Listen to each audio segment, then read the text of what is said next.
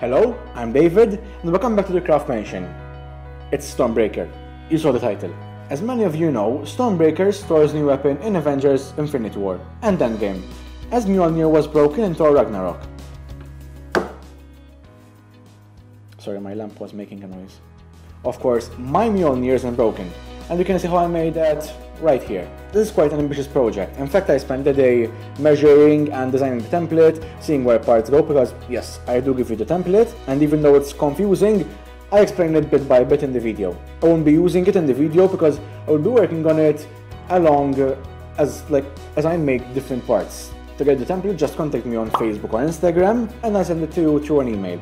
I also have a new Twitter account, so go follow me there. Please, I only have 3 followers.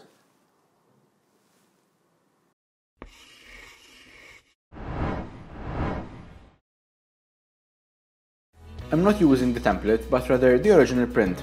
On the template, I marked the red lines, which mark the base layer of floor mat foam and foam board.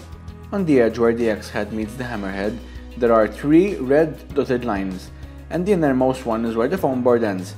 This is so I have an area where my handle can fit. The line in the middle is for the first layer of floor mat foam. Now I used different cuts of foam just because this is a filler layer, so the foam didn't need to be one whole solid piece.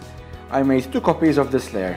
Then, for the last layer of foam, I copied the entire template twice, save for the small parts at the top and bottom. On the template, I also explain how the layers should go. 4 foam layers, and in the middle of them the foam board.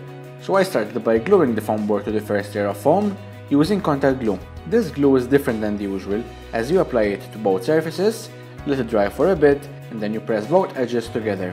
On the template, in red, I also drew where the bevel starts. I copied that line onto my foam. I also marked the bevel from the sides, and then I started by carving off the excess. For a smoother surface, I used the Dremel tool. As a side note, when you have holes in your foam, you can always fill them in with a paste of glue and sanded foam dust. I also sanded the edges so as to have a crisp edge. Although I had planned space for the handle, I still needed to round the area, so I sanded the excess foam. Where there is exposed foam board, I applied the thick layer of Mod Podge so as to seal it. Then I covered the whole X head with 2mm EVA craft foam, save for the edges where it meets the hammer head and the bottom where there is the hole for the handle. I sanded all the edges of the craft foam.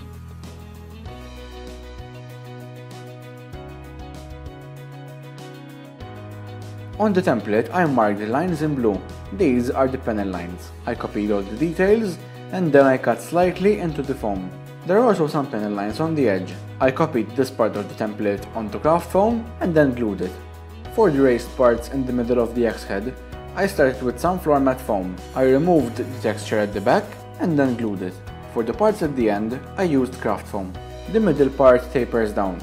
So, at one end it is as high as that purple foam glued on the X head, and at the other end it is only as high as the craft foam, so 2mm. When gluing it, I also made sure to fix it tightly to both other pieces of foam. Then I cut the panel lines. These triangular shapes are 2.5 cm high. I made them with floor mat foam, sanding down the texture that's on the bottom of the foam. Now on the bottom of the X head there's this thing, don't know exactly how to describe it, but I made it out of styrofoam. I sanded it to fit and checked it along the way. At the end, it comes out to a hexagon. On the smaller end, it comes down to a trapezium, so I cut off the excess. This is the final shape, and once finished, I sealed it with Mod Podge. Then I covered it with craft foam. Except for the longest and shortest sides, I applied contact glue and attached it in place. This, of course, is the bottom side. The hammerhead template has a similar concept when it comes to the edge where it meets the X head, having 3 dotted lines. So I copied the innermost layer onto foam board. Now this is a little different, so the hammerhead bevels towards the middle, and where it stops I also marked a dotted line. This is still where the floor mat foam covers, so it only covers that small area. I copied this design twice onto foam. The outermost layer of foam also covers still where the bevel ends, and I made 2 copies of this layer. Then I glued all 5 layers with contact glue. To build the hammer part I'm using bits of styrofoam. I have different pieces like blocks or strips, you can actually see them there underneath the camera. And I'm of course assembling the hammer head bit by bit. I don't have a piece large enough, so this will have to do. By the way, that sound, I have a small fan that's constantly drawing like different pieces because This project is quite big, so I'm assembling different parts at the same time. You've already seen this, it's already finished, the details, but right now I'm still cutting them, I'm still filming it because while pieces dry I have to do other stuff. Piece by piece, I built the hammerhead. Before applying the contact glue, I coated the styrofoam with Mod Podge to prevent the glue from eating into the foam. When I use the foam cutter, I like to guide it using a metal strip. The flat side of a hacksaw usually does the trick. I also use the craft knife if areas were too large for the foam cutter. Once all pieces were in place, I sanded the edges. I cut the edges and then I cut the corners so the cross-section and shape is an octagon, not a square. Along the front and back faces, there is a groove. Then I covered all the styrofoam surface area with Mod Podge. And I also covered the exposed foam board as I did with the X-head. When it comes to covering the styrofoam and the other pieces, I like to label each part with a number. So as you can see, here's number 1 and then the last part is 8. This is because some parts look better when they're applied on another one. So for example here, the seam would be hidden with the foam on top. Here I'd rather prefer having the seam on this side rather than on top. This took quite some time, but slowly I covered almost all of the hammerhead. The only parts of exposed styrofoam are the 4 lines on the front and back faces. I cut those lines from the template, but I couldn't cut the rest to the size of the area of foam, as I needed the template hole for later on. So I laid the foam onto the template, pressed it hard, and then marked the indents. They're not clearly seen on camera, but they were there. After every piece I glued, I cut off the excess foam. I have a drawer full of scrap pieces, so for the small parts, I could easily find bits of foam. And excuse my messy hair, it was past midnight I think at that point. Like the X-head, I sanded an area in which the handle could fit. Oh my god, did you hear it? It's Chewbacca! On the top and the bottom faces, I cut the panel lines. These are marked in blue on the template. There is also the design in the middle, same as on the X-head. I removed the parts marked in black. On the edge, there's an extra strip of craft foam, which is marked in green on the template. Then I cut that V design out of styrofoam and covered it in Mod Podge. I applied contact glue and stuck it in place. It continues with the middle groove, beveling always into the middle. The rest of this part also continues decreasing in thickness. I know I could have sliced my finger in that position, but the situation wasn't ideal. The styrofoam was moving way too much and I risked breaking the styrofoam, so I put my finger at risk. I sealed the styrofoam in Mod Podge and then covered its faces with craft foam. Again, marked in green on the template, there's the continuation of the second layer of craft foam. This part is quite tricky. I beveled the lower end of the thin part so it would fit with the groove of the hammerhead. I used contact glue and stuck it in place. The image should help in understanding how it is glued. Then I beveled the corner. To copy the runes, I poked the edges of the letters through the template, copied them, and then cut them. At the end of the hammerhead, there's a circle. So first, I copied the whole thing onto craft foam.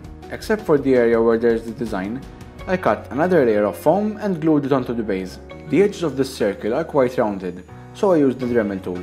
To copy the design, I pressed hard on it and marked the cardboard underneath. To see the indents clearly, I used my phone light and put it on the side, and then marked the design. I didn't cut all the pieces, unfortunately, as some of them were quite small, but I still kept the general idea. Then, using super glue, I put all the pieces in place. I cut 2 circles the size of the smallest circle of the template, and super glued them together. These go to the back of the circle in the middle. The circle at the middle has a ring on the outside, so I slightly cut through it. I sealed all the cardboard using Mod Podge. Yeah, I use it a lot, I know. And then finally I glued it on with contact glue. The 2 small circles at the back serve as a way to make the whole thing look like a dome. Once both parts of the head were finished, I applied contact glue. I used a PVC pipe to guide both ends when pressing them together. Contact glue is quite strong, so it was enough to attach both ends. I taped the remaining pieces of the templates to form the middle piece and then copied it 4 times onto floor mat foam, 2 for each side of the X. I also sanded the texture at the back of the foam. Before attaching them, I glued 3 layers of craft foam, starting from the longest one and shortening them as I built the layers. For a smoother transition, I sanded the edges of each layer. So now, when glued, the middle piece is domed out. I put down the first layer and then the second. The second one is slightly longer than the original template, since this needs to be bent further than the first one. The outermost lines bevel towards the handle. I marked from where it starts on the template. I made this last part from craft foam and glued it in the middle. Then I cut the panel lines. Finally, I heat sealed the foam using a heat gun, which also opens all the cuts of the panel lines. So the X-head is finished. A lot of details, I know, but I think when painted it will be worth it. So I'll start with a base layer of Plastidip. Now of course the Plastidip didn't cover all the areas, but with silver I think I can manage the job. Stormbreaker's head is not all light silver. Some areas are darker. To highlight some areas, I like darkening deeper ones. So I used black shoe polish and I also sprayed some water to make it more runny. Then I wiped off the excess. For some withering effects, I also used shoe polish. Usually I use it from the bottle itself, but this has many corners, so a fine paintbrush helps a lot. For the handle, I used a PVC pipe, 2.5 cm in diameter. I marked its length and then cut it with a pipe cutter. Or should I say, tried cutting it.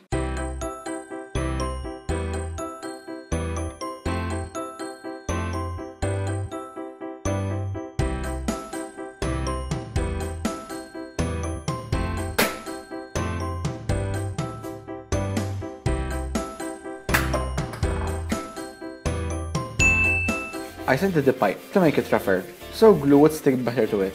I glued strips of foam to it to make it thicker, and also to be able to shape it later on. Each time, I glued on larger strips to cover all the sides of the pipe. The handle is not straight, so I did some more strips on some sides. I capped off the end, and then I started carving the shape. I made the handle more rounded, cutting bit by bit.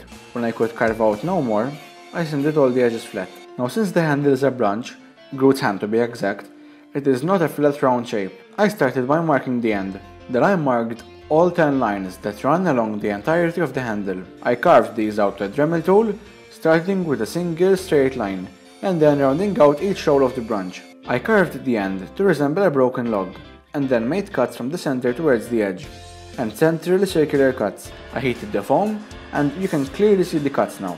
I also gave a base coat of Plastidip to the handle, and then painted it with dark brown paint. The center is lighter, so I dry brushed some yellow onto it. I also dry brushed some black on the rest of the handle.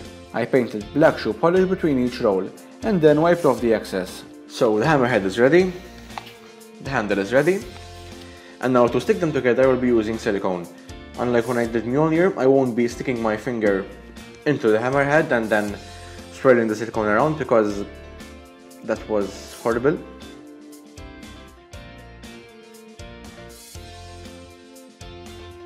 But instead I will just be using a stick. I applied it to both the handle and into the hole. Then I pushed it inside, twisting it in the process to make sure all the silicone spread around evenly. Now of course in the movies the handle is attached to the hammerhead with vines, and since I don't have flexible vines, I will be using this rope and covering it with painter's tape. I cut pieces of tape and covered the rope bit by bit. To prevent the tape from being undone, I sealed it with Mod Podge. Then I painted it in brown. I used hot glue to stick the vines to the handle and the head. I weaved and mixed the vines to create more of a natural look. Now of course, there's a distinction between the foam and the rope, so I made a mixture of foam shaving dust and wood glue. Then I filled the areas with the paste to create a transition. I sanded it and painted it. I fixed some areas with the brown paint, and then finally I added the last details of weathering, and to also hide the hot glue.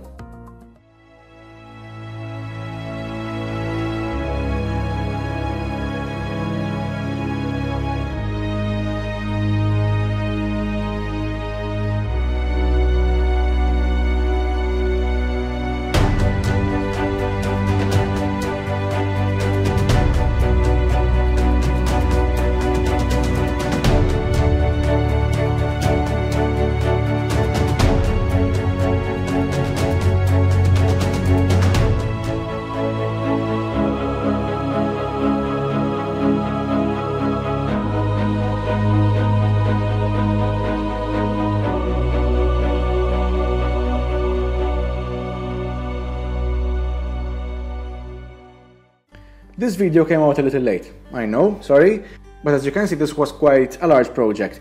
I really love how the vines blend into the rest of the branch. I've been waiting to do this project ever since I did the Leviathan X, which you can find right here. But finish this video and then see it, okay? Please don't leave me, okay? Finish this one first. Thor himself approves of this replica. Don't you, Thor? See? He's agreeing. What? Come to think of it, I am Thor. I mean, I have the costume, I have Mjolnir, I have Stormbreaker. Bow before me. Bow before the God of Thunder. And by bow I mean like and comment. That was a good segue, that was awesome. And you can subscribe as well, which you can do right here. And I have some more videos, 2 of which are these. So until then, this is Stormbreaker, I'm David, and this is the Craft Mansion.